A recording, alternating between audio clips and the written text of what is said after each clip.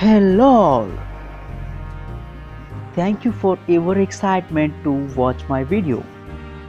Okay, in this video, I'll explain an amazing thing to you. Okay, let's move into the video.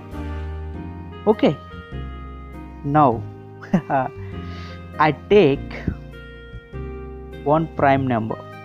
Okay, 5.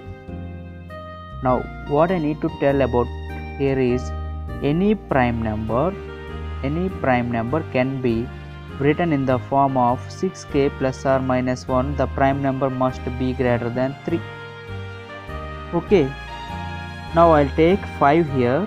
5 can be written as 6 ones are 6 plus or minus 1 plus or minus 6 minus 1. Okay, 6 minus 1 is equal to 5. 5 is a prime number.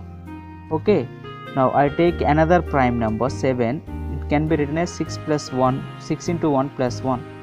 6k plus or minus 1, here k is equal to 1, plus or minus we take plus 1. 7 is also a prime number. You take any prime number, you can represent in the form of 6k plus or minus 1. I need to conclude the thing. The prime number must be represented in the form of 6k plus or minus 1. I'll take one prime number 23. 6 4s are 24 minus 1, 23.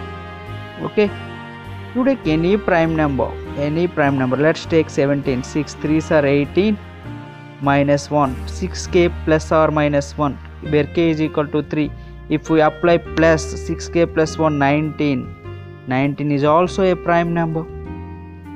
You take whatever the prime number is represented, we can able to represent that prime number in the form of 6k plus or minus 1.